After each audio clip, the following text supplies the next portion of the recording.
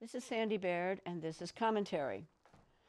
At the 11th hour on the 11th day in the 11th month of 1918, the guns of World War I were silent. Behind that armistice were the trench warfares on the Western Front, the horrifying loss of lives on both the Western and the Eastern fronts of Europe, as well as all over Africa, the Middle East, and Asia. The furious battles over inches of territory, like in the Somme or Verdun or Passchendaele, and worse, the predestined slaughters, like of the Australians by the Turks in Gallipoli. Ahead was the uncertain world of the 20th century, with that unease deepening as the Bolsheviks swept Russia in the 10 days which shook the world and brought to power a communist nation. In Germany, resentment simmered as the Versailles Peace Treaty unconditionally blamed that crushed nation for the disaster of the First World War. The worldwide conflagration was finally over, and the people of the world, stunned by the vastness of the conflict and numbed by grief, tried to pretend that this would never happen again, that this was truly the war to end all wars, and that the world had been made finally safe for democracy.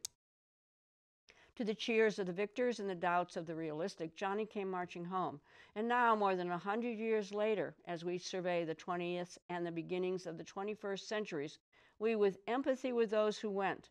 ask, was it worth it? The world after the armistice quickly saw that nothing had really changed. Germany was forced to admit total guilt for the war in the peace treaty and was forced to unconditionally surrender. Germany therefore nursed a grudge, which soon evolved into the Nazi movement and the Nazi Party, which vowed to take back German pride and empire and promised revenge for the stab in the back that the Germans had suffered from the Allies, the British, the French, and the Americans, and from the Jews within Germany, who the powers quickly labeled the internal enemy of the German people and made almost inevitable the Holocaust of World War II. The old imperial empires, now swollen with the addition of the German colonies and with the colonies of the defeated Ottoman Empire in the oil and strategic region of the Middle East, still lusted after the resources of the globe, and none of the superpowers, now including the United States, gave up for a moment the desire to carve up the world as so much real estate. The borders of the Middle East, the land of the Arabs, were redrawn without the consent of the Arabs, with the victors awarded the spoils of that real estate transfer.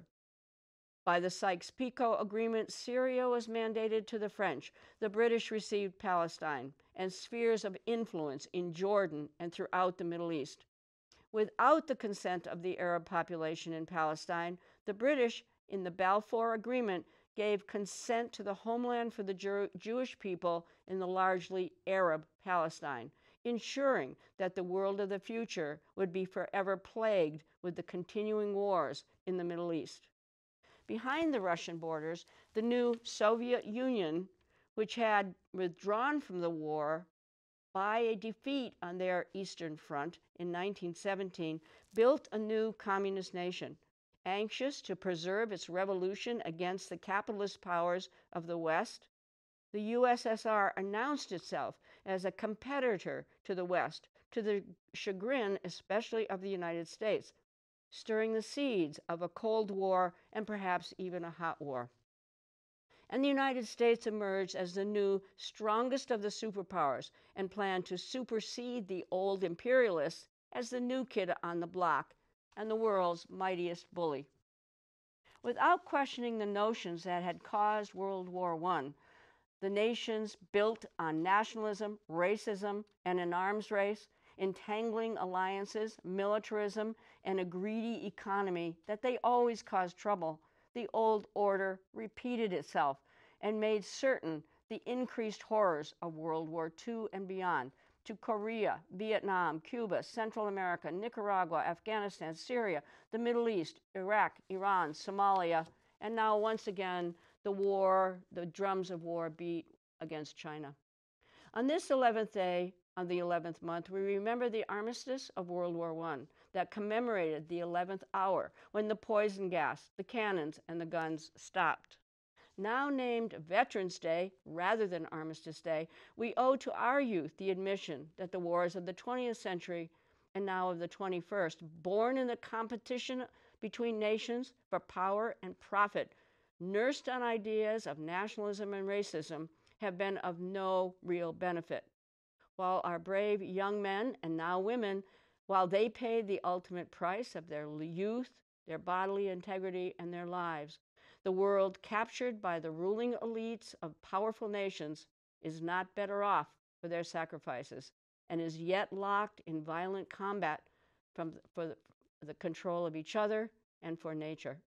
To those brave men who believed and went to Flanders, to Leningrad, to Guam, to Korea, to Saigon, to Somalia and Iraq, our hearts are with you, the forgotten heroes of forgotten wars.